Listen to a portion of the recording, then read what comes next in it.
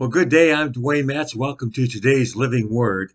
I want to apologize for being a little bit late this week, but my computer was acting up, wouldn't you know it?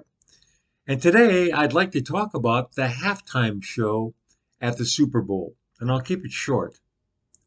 Honestly, I felt like I had a ringside seat at a Canaanite worship service. The frantic dancing reminded me a bit of the prophets of Baal and their standoff with Elijah. And my text today comes from Second Peter chapter 2, beginning at verse 6. We read, "And turning the cities of Sodom and Gomorrah into ashes, condemned them to destruction, making them an example to those who afterward would live ungodly. And delivered righteous Lot, who was oppressed by the filthy conduct of the wicked, for that righteous man dwelling among them tormented his righteous soul from day to day by seeing and hearing their lawless deeds." That's Second Peter 2, 6 through 8.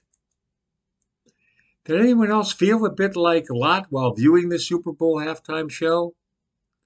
I'll say this. On one hand, the choreography, it was amazing. But on the other hand, the gyrations were overtly sexual. A viewer couldn't miss what was attempting to be portrayed. And let's face it, like Lot, we are living in a culture obsessed with sex. This culture is really no different than living in Canaan or the cities of Sodom and Gomorrah in the days of Lot. And here's the thing that most people miss.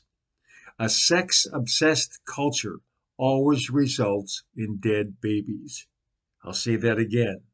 A sex-obsessed culture always results in dead babies. Just read the Old Testament and see where cultural obsession with sex always led to dead babies, child sacrifice. And dead babies always lead to a devaluing of human life and all the other associated problems that come with that mindset.